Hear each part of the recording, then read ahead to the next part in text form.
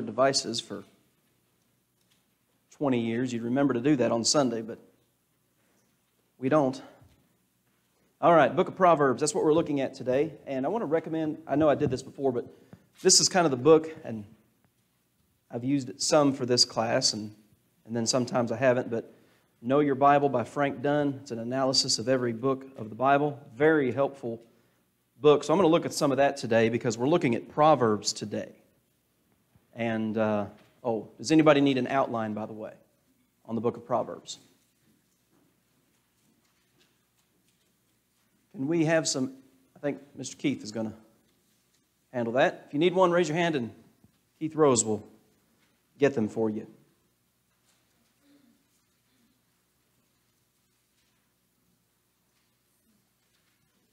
There's so much in Proverbs that it's kind of like the Psalms. And you notice we skipped the Psalms since we're doing that looking at that on Wednesday nights anyway.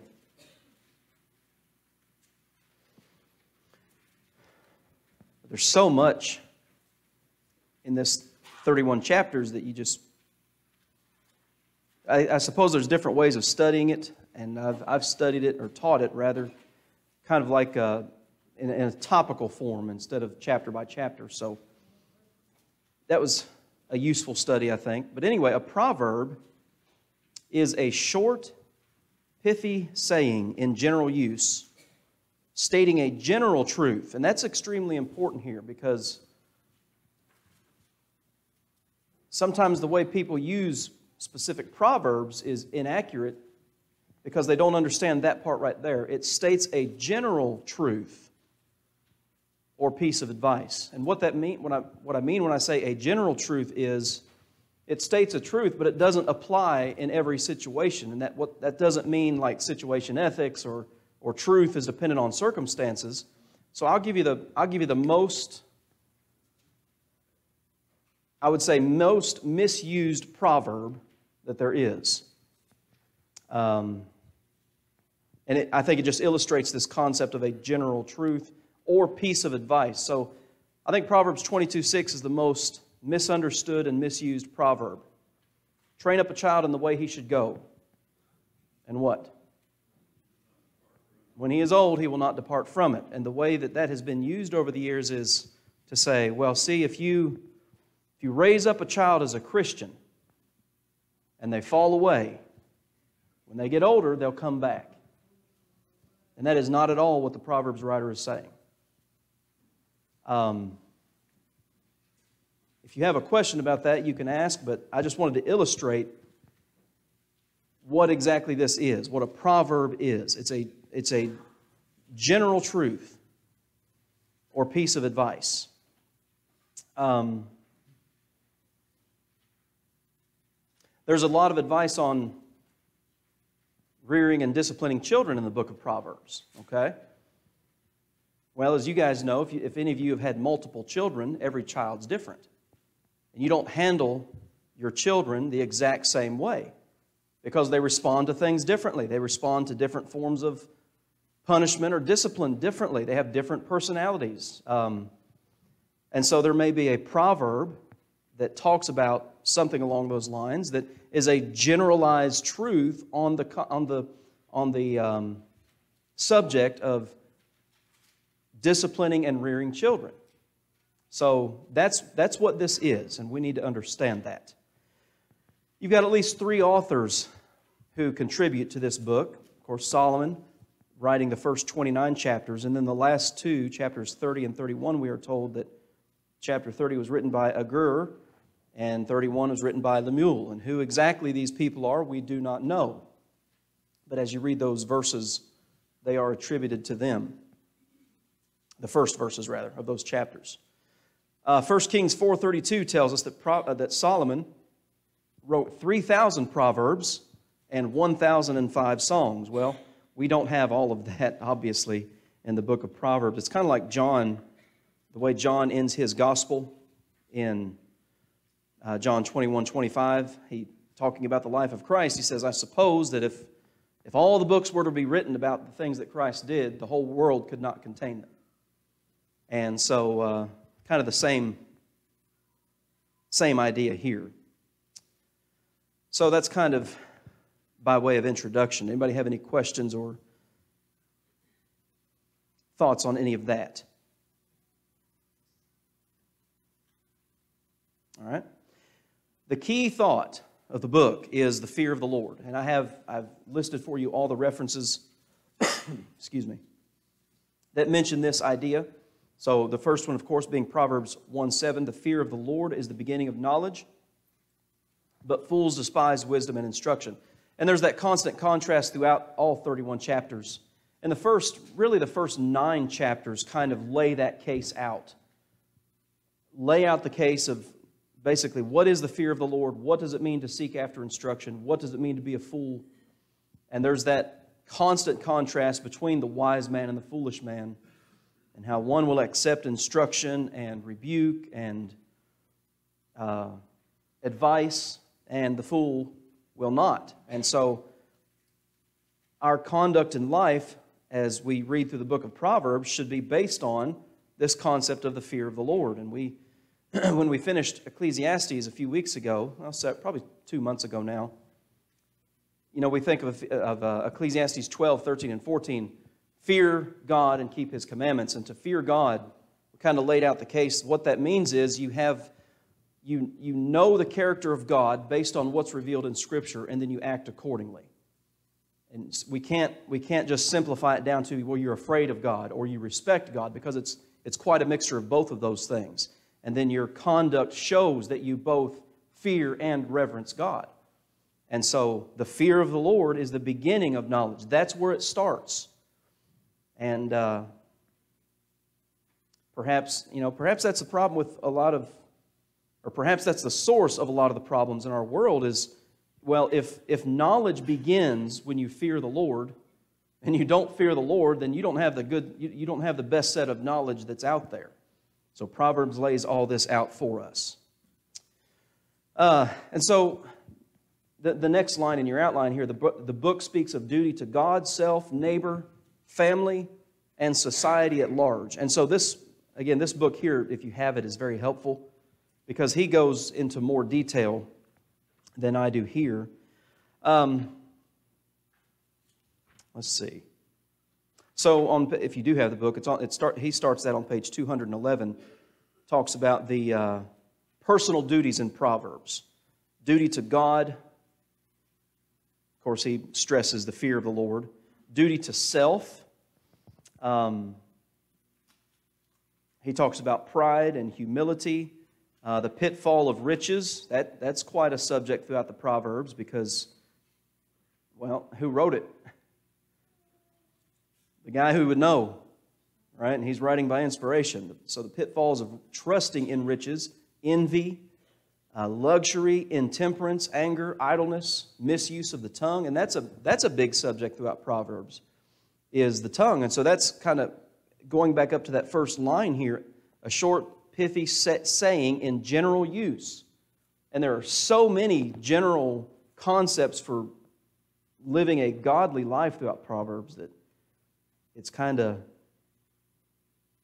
well, I think it's good to break it down, like I said earlier, to study it by topic and pick out all the verses on this one topic and address them. Duty to neighbors. There's some interesting things about neighbors throughout the book of Proverbs and how you should conduct yourself with your neighbors. Family duties. Well, and I kind of lay this out here. The book presents itself as a father admonishing his son. And so I gave you quite a few verses of that. Proverbs chapter 1 and verse 8, my son, hear the instruction of thy father and forsake not the law of thy mother. How many of us as parents would love to have an opportunity to write a book like that and be sure that based on your life experience and your knowledge of the will of God that your kid would do what you instructed them to do at all times, if it were based in the fear of the Lord and in a knowledge of His will. So there's a lot to that in the book. Familial responsibilities.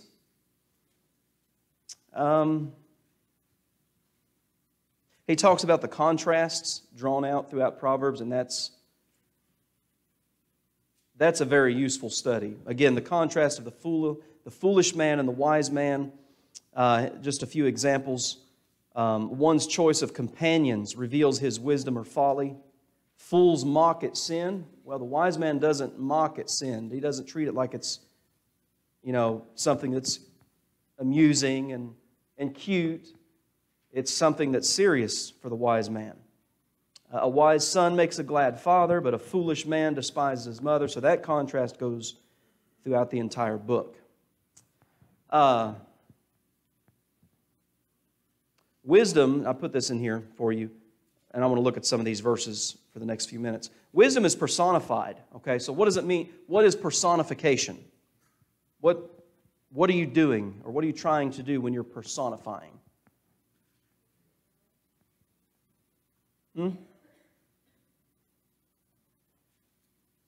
You're giving something, maybe an inanimate object, you're giving it personality to describe something.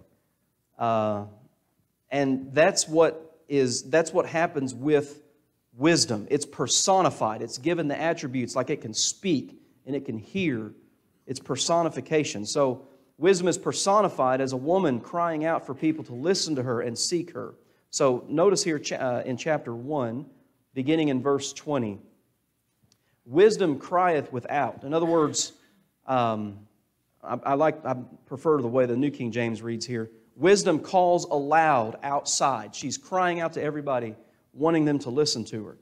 She uttereth her voice in the street. She crieth in the chief place of concourse. In other words, where the most foot traffic is. That's where she's at. And she's calling out to people to listen to her. The opening of the gates of the city, she speaks her words. And you can hear frustration in her voice. Verse 22. How long, ye simple ones, will you love simplicity? And that simplicity, a lot of times in the book of Proverbs, is the concept of being naive. All right? And being naive is not always a good thing. That can bring about quite a bit of trouble in life. Gullible, that's another word I think of. That's not good. So how long will you be like that? Listen to me, verse 23. Turn ye at my reproof. Behold, I will pour out my spirit unto you. I will make my words known unto you. So that is the personification of wisdom. It's represented as a woman doing everything she can to get people's attention and listen to her and to her advice. And that, like I said, really for the first 9 or 10 chapters, that's kind of the tone of the book, setting the stage for then all the proverbs that follow on the various subjects. Another way that it's presented throughout the book, starting in chapter 4, again, is like parents. They've got a child sat down who's seated in front of them, and they're instructing them. Hear ye children the instruction of a father, and attend to no understanding. For I give you good doctrine. Forsake ye not my law. I suppose we've all seen this. Like I say, every child is different.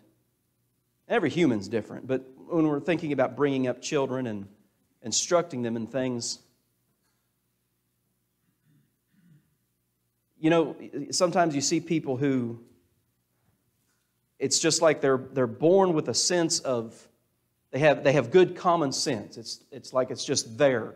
And there are some people who it's not. And I don't know why.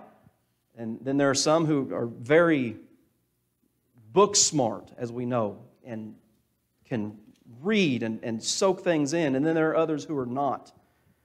And so every human in that sense is different. Well, what the Proverbs does is, again, lays out these general truths for everybody. And I give you good doctrine. Well, if you're giving your child good doctrine, you don't want them to forsake that. Verse 2, I was my father's son, tender and only beloved in the sight of my mother. He taught me. One of the things that there is no substitute for in life is experience. And that's kind of the way, that's kind of the perspective of the Proverbs. And again, if it's coming from Solomon, you think back to 1 Kings chapter 3 when he prayed to God. His specific prayer to God when he became king was, give me a wise and understanding heart that I may judge this your people. He said, I'm like a child. I don't know how to come in and I don't know how to go out. And of course, God granted that request and gave him other things on top of that. But You know, as we studied through Ecclesiastes a while back, that records his experimentation in life with everything you could imagine. And it's hard for us, I think, it's hard for me anyway, to imagine a man who had what Solomon had and to just blow it and live the type of life that he lived. But Ecclesiastes records that, and then Proverbs, to me, is like an instruction manual in general based on his experience. And of course, we understand all of this is being written by inspiration of the Holy Spirit. Solomon's not just sitting down writing this stuff just for the sake of writing it. And, you know, we've been talking about that on Sunday nights as we've been discussing how we got the Bible the way we have it. And Proverbs is one of those books that is part of that inspired collection, as we call it, of Scripture. And so, the advice of parents to children, you know, I suppose all of us as parents, if we had things to do over again as parents, we'd probably do it, wouldn't we? We might change the way we handled ourselves in certain situations with our kids and adjust, but I guess that's part of life. You know, as you say, hindsight's 20/20, and man, if we could take the book of Proverbs and learn from it, that'd be a good thing. One of the things that's done here is pretty interesting. Look at the end of chapter 4. Somebody read for us Proverbs 4, 23 through 27, because this is, again, this kind of plays out throughout the entire book in a variety of ways. Somebody read Proverbs 4, 23 through 27. Keep your heart with all diligence, for out of it spring the issues of life. Put away from you the deceitful mouth, and put perverse lips far from you. Let your eyes look straight ahead, and your eyelids look right before you. Ponder the path of your feet, and let all your ways be established. Do not turn to the right or to the left. Remove your foot from evil. Watch what you say, watch what you see, watch where you go. I mean, that's the book of Proverbs. And again, written by someone who has every possible experience in life. And then, not only that, watch what you see, watch what you say, watch where you go. You stay away from evil, verse 27, and you don't deviate from that concept that's in verse 23. Keep your heart with all diligence. It's very possible in life to get, you think as living the Christian life, it's a daily struggle. It's a daily battle that we are engaged in to live soberly, righteously, and godly in this present world, as Titus 2:11 says. And it can be a struggle, as we say, sometimes to stay on the straight and narrow and to constantly be on guard. You know, so one of the admonitions in the New Testament for us is be sober, be vigilant. Why? Because you have an adversary. You have an enemy out there, and he's seeking whom he may devour. And we of course, talked about that last week in the book of Job. Satan was walking back and forth in the earth. He was looking, and that's his nature. And this is his realm of influence. So as we are keeping our heart with all diligence, we've got to watch what we say, we've got to watch what we see, and we have to watch where we go. And so Proverbs lays all of that out in a variety of ways. Again, your personal responsibility to yourself and to those around you, how you conduct yourself in front of them.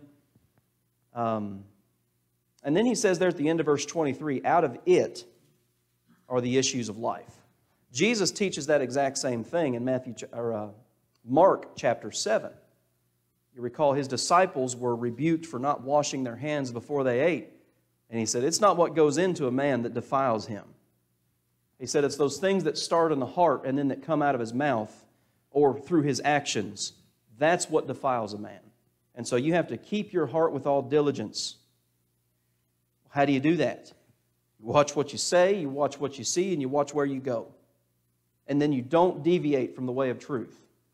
And that's another thing. Somebody turn over real quick to Proverbs 23 and read verse 23. Proverbs 23:23, please.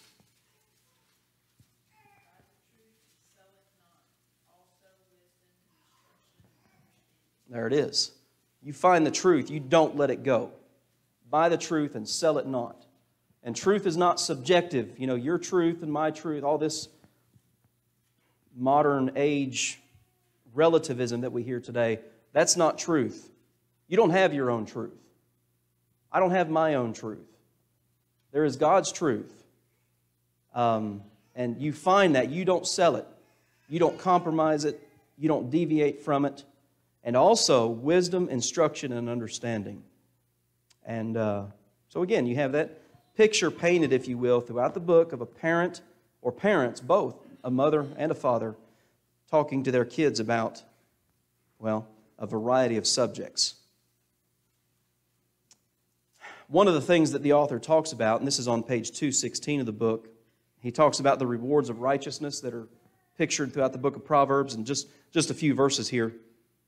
Proverbs 16:8, better is little with righteousness than great revenues without right. Well, again, you think of who wrote that.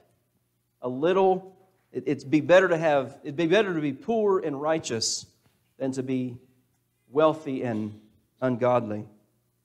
Well, he would know something about that, wouldn't he? The memory of the just is blessed, but the name of the wicked shall rot. Proverbs chapter 10 and verse 7. The eyes of the Lord are in every place, beholding the good and the evil. Proverbs 15 verse 3. And he goes on listing more of those concepts there. Any questions or any comments on any of this?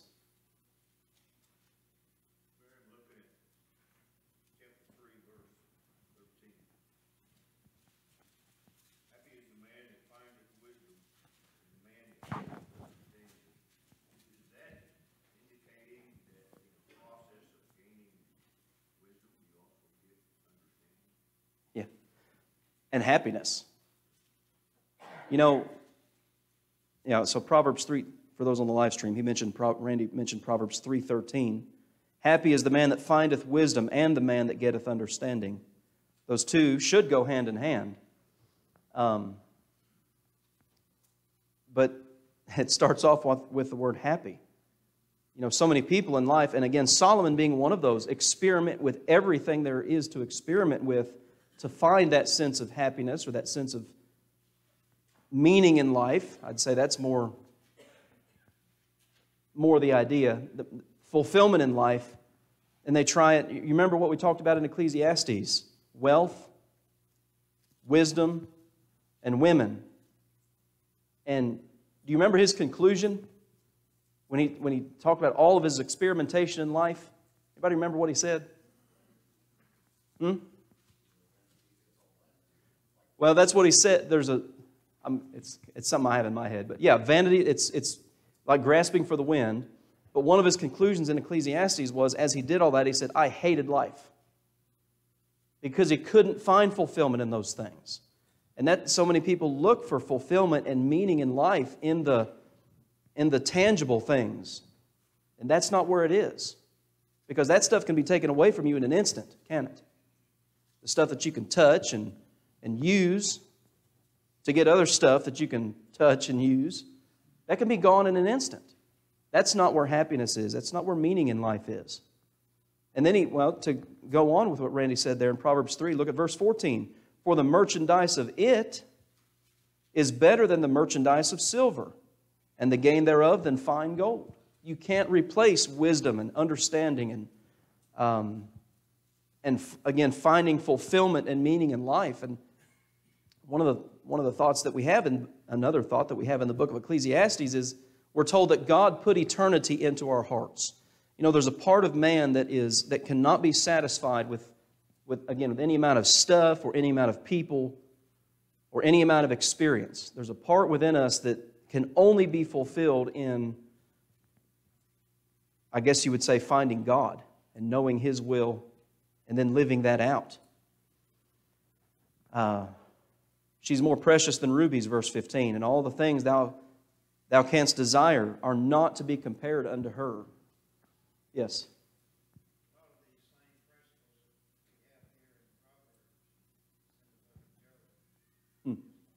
Yeah, the book of Job. It's interesting because the poetic books of the Old Testament, Job, Psalms, Proverbs, Ecclesiastes, and even Song of Solomon to some extent. They all touch on that concept of seeking this stuff out, finding it, you can't replace it, and there's so much to learn there. Anything else before we go on here? There's a couple particulars I wanted to look at real quick. Let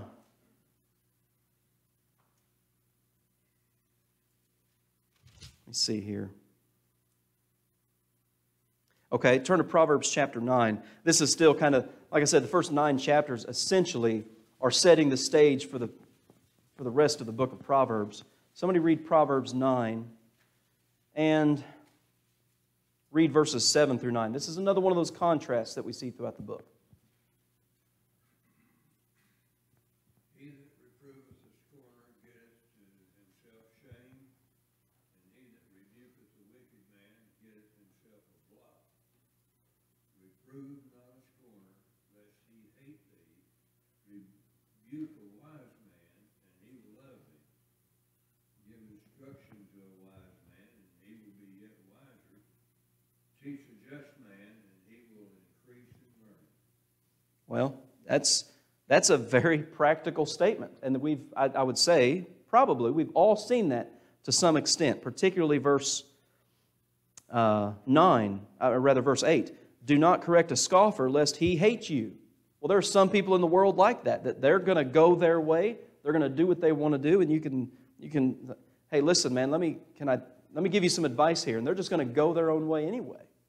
Well, look over at chapter 10 and verse 8, because this is connected to that very thought. The wise in heart will receive commands, but a prating fool will fall. Some people just won't listen. And that's a contrast throughout this book. Here's one. Look at also in chapter 10. There are some things that are mentioned a few times in Proverbs, and then there are other things that just permeate the text throughout. Somebody read Proverbs 10, 19 through 21. This is one of those things that is throughout the entire book.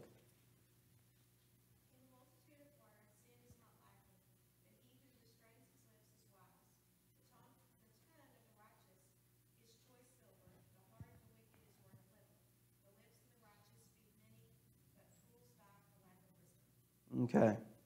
I've got verse 19 circled. I don't just have it underlined, I have it circled. I need that. And I would say we all need that. In the multitude of words, sin is not lacking. But he who restrains his lips is wise. And I would say we all fail at that sometimes. And we could all, I know I could do better in that. But in the multitude of, I like that phrase. You know, you don't have to say everything that's on your mind. Because sometimes you'll keep saying things and you should really be quiet. Well, that's a thought throughout the book, throughout the whole book. In fact, look at verse 32. The lips of the righteous knows what is acceptable, but the mouth of the wicked what is perverse. They know their own ways, don't they? And it shows by their speech.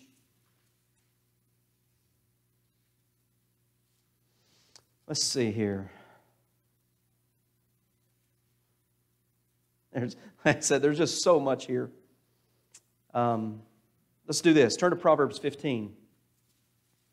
I'll illustrate this concept of a general truth. You know, when we talk again about a general truth, it's a piece of advice that in some situations will work. In some situations it doesn't.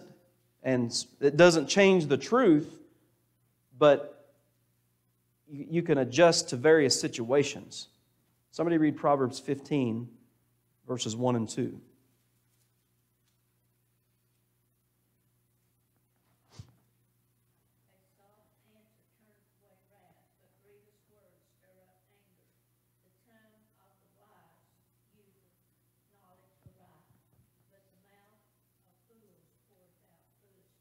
Okay, the tongue of the wise man, or the tongue of the wise, uses knowledge rightly.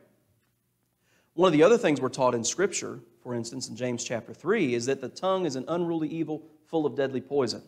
You know, we've tamed all kinds of animals, James talks about. And you can control a ship with a tiny rudder and a horse with a bit. But that, your tongue sometimes it loses it, doesn't it? And it can, well, as James says there in James chapter 3, it can set on fire the course of nature. That is, the course of your life. You can light it on fire with the way you use your tongue. Well, so that's a general truth. The tongue of the wise uses knowledge rightly. Yes. But sometimes you fall short in that. Now, the mouth of the fool pours forth foolishness. And certainly that's addressed throughout the book of Proverbs. Proverbs 17. Somebody read verse 15. Here's another good bit of advice, inspired advice. Proverbs 17:15, somebody.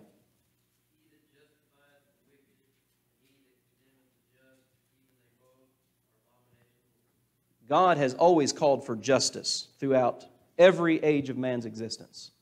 And we know that justice is not always meted out, but that's what He has always called for. Well, if you justify the wicked, that's an abomination to God. He hates that. And if you condemn the just, same thing. Well, that's it. Any questions or comments before we close this morning?